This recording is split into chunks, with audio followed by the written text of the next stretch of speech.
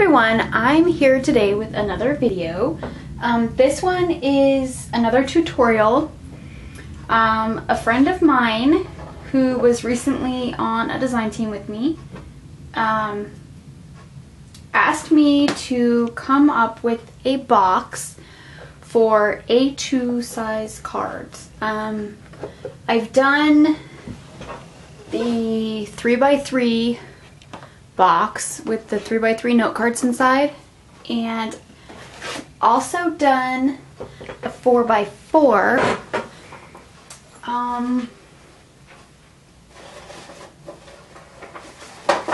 This is my little prototype that I did. I've only made 2 of the 4x4 cards and decorated them, but I've already given them away. A friend of my mom's bought them to give to some of her friends. So this is just made out of copy paper, but this is what the 4x4 looks like. So if you guys want a tutorial on this one, just leave a comment asking. If I get a few comments, I can do a tutorial for this one too. It's really simple. This is the A2 size box, and it took probably about 20 minutes to figure out. I did another copy paper prototype. I don't like wasting cardstock, so I usually use the copy paper to try to come up with it and then use the cardstock. So this one I made for Caleb. Whoops. And he can just put some of his cards in here. He thought it was really cute. He picked out the paper. So it will fit. Let me grab a couple of cards and I will show you that it will fit. Here is the A2 size envelopes, and they fit right in there. And then here's 3, even with dimensions on them. And those fit nice in there too. So I'm going to do the tutorial and show you how to make this box. And this is what you need. You need 2 pieces of 8.5 by 11 cardstock. Whatever color you choose is fine. This one is going to be a Halloween themed one. So we can put our Halloween cards in it just for fun. So the first thing you're going to do is you're going to cut 1 piece of cardstock at 8.5 by 9 3/4 inches. Then you're going to take that piece and you're going to score 2 inches on all 4 sides.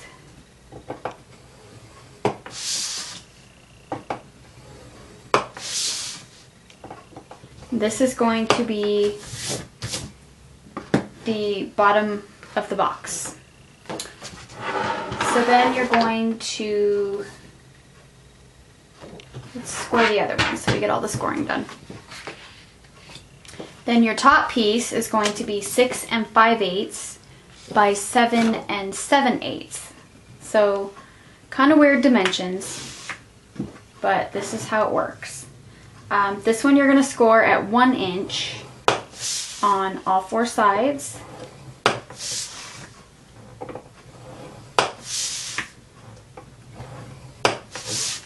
So there's your score marks, all 4 sides. Okay, so we're done scoring. We're going to put that away. Now I'm going to fold the score lines.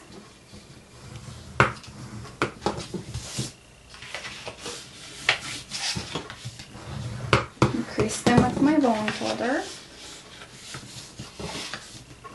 This is the top piece right here.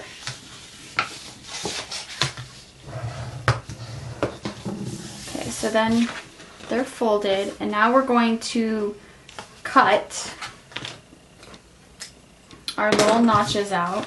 So these corners here are going to be the tabs for the box. I'm going to cut in, and then I'm going to cut at an angle for that flap. And we're going to do this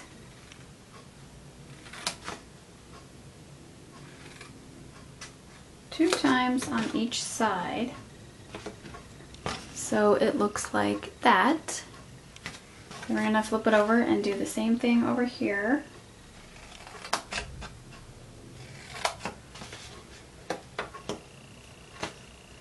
And this side.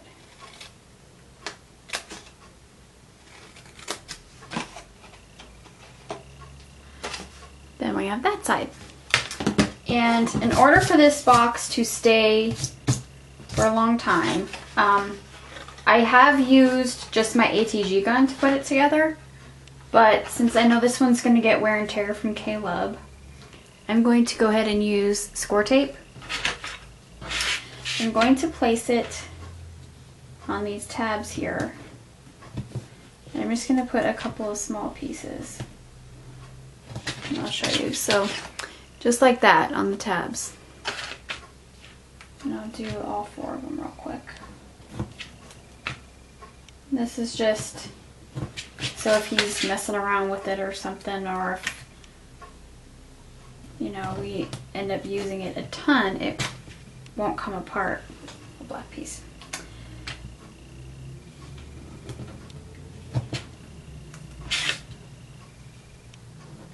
And then it's basically going to be the same process for the bottom piece. So I'm just going to peel these little tabs off. And I'll peel this side. So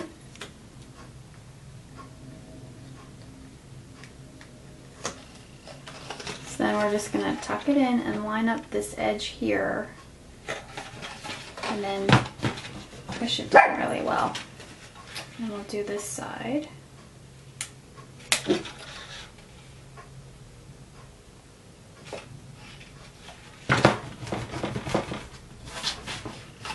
And then that's going to form the top of the lid.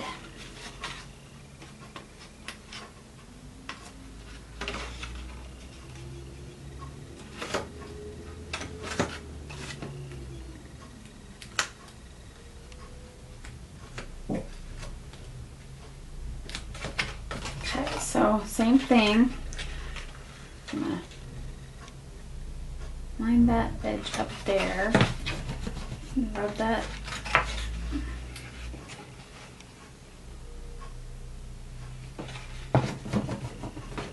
So there is our lid. And like I said, it's going to be the same thing for the bottom. So I'm just going to fold these.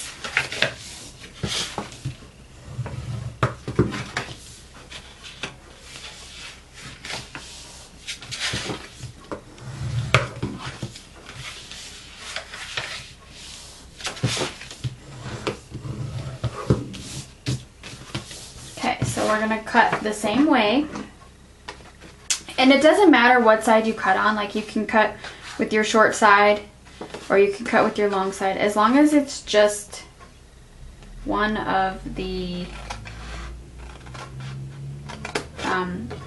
flaps on each side. You don't want to cut anything else.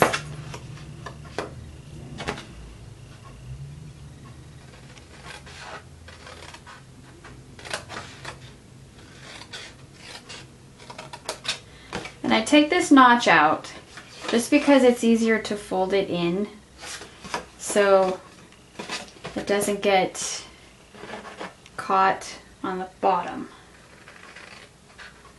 It just folds in more smoothly.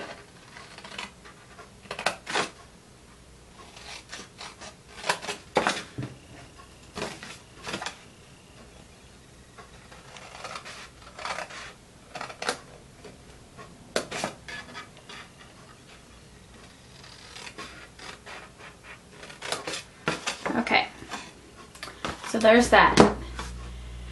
Now I'm gonna do the same thing. I'm gonna flip it over. So this would be the box. But you wanna flip it over and put your score tape or the red sticky tape or whatever you use that's pretty strong, especially if you're gonna give it as a gift or you know you're gonna use it a lot.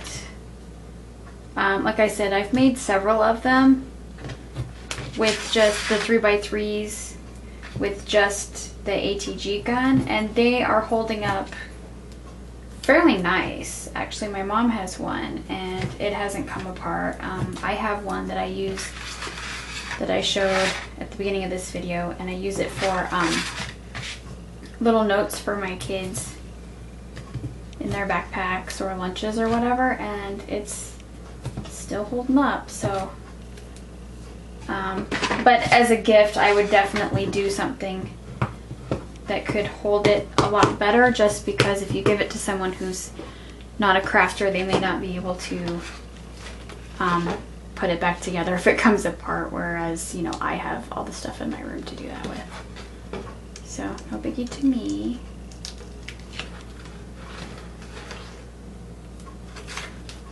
So just stick these down.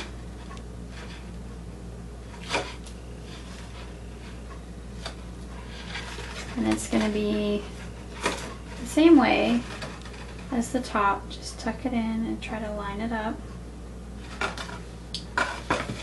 Push it down. Do the next flap.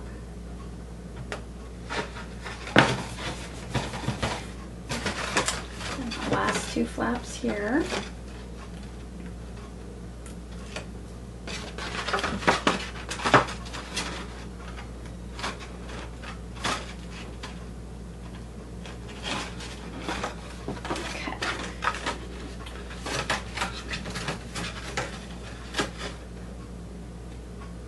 Line that one up.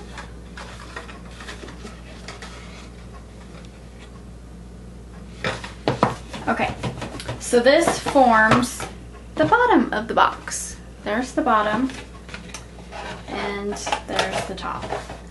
So then you can proceed to decorate the box however you want. You can also use pattern paper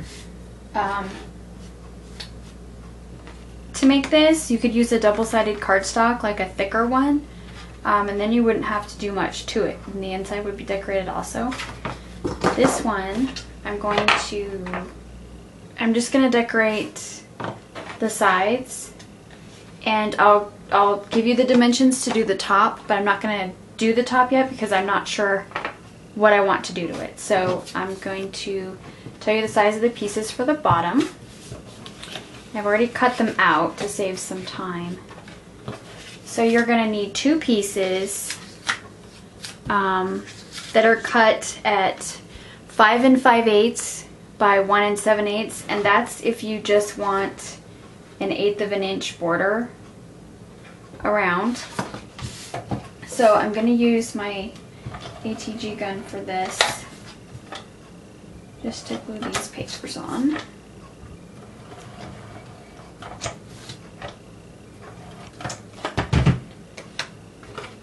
So we're going to put it right here on the side, and normally I decorate the sides before I put the box together, but I totally forgot to do that this time.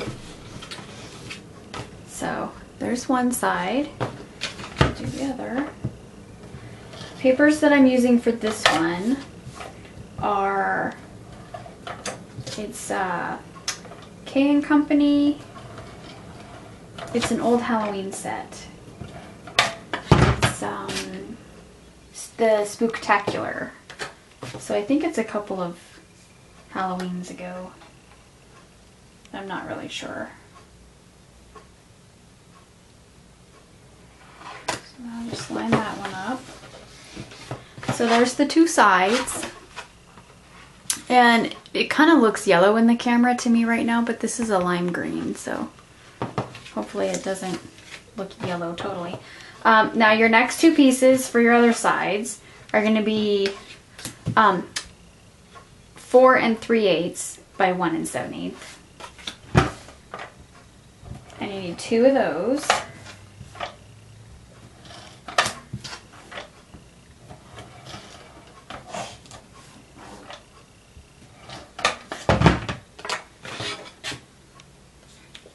we'll put that one here.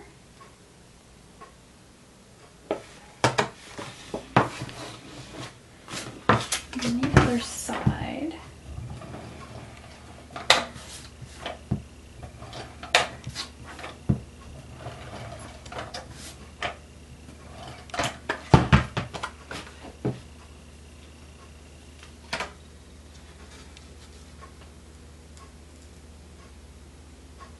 And it is a lot easier to actually put these on these side panels before you put the box together.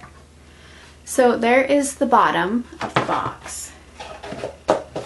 It'll look like that. And then the top pieces on the side are going to be, you're going to cut 2 pieces at 5 3/4 by 7/8. And that's going to be the longer sides.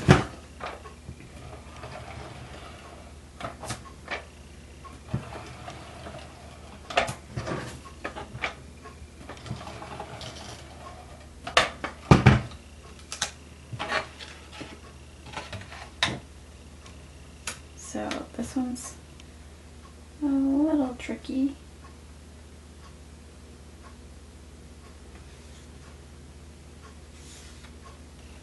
There we go. So then there's one of the side pieces. And we'll do this side.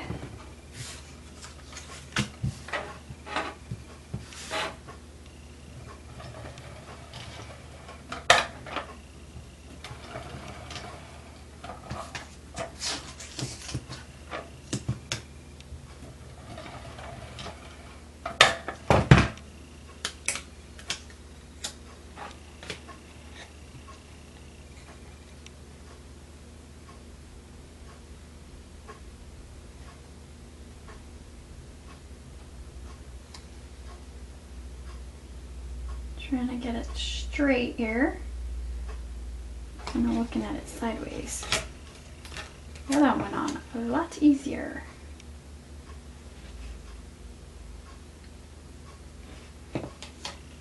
That's why this is so much easier to do before you put the box together. But oh well. So there's the other side. And then the smaller side pieces are going to be 2 of them cut at 4 1/2 by 7/8 for the shorter sides.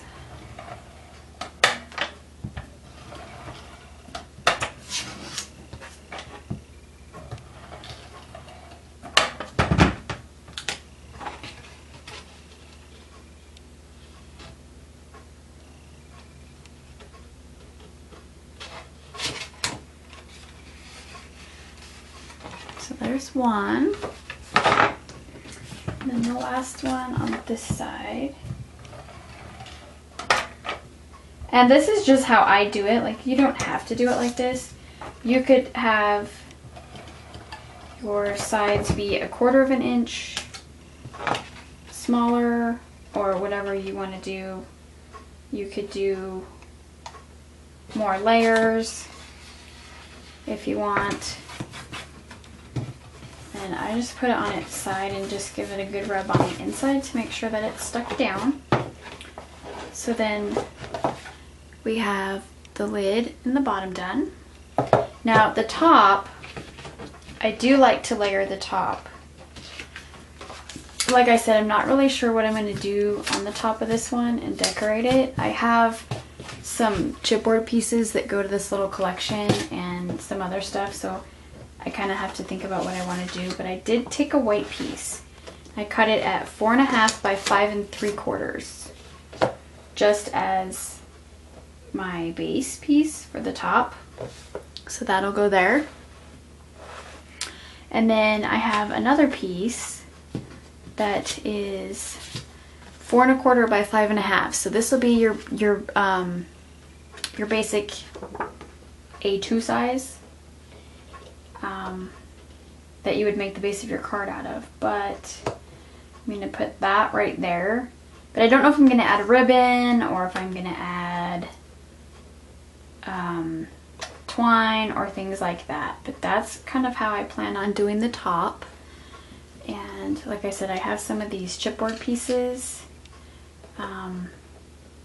and a little spider button to put. I have some of these ghosts. I don't know how I'm going to decorate it, but that is how you put the box together. So I hope you guys enjoy and make some of these, and they're really cool because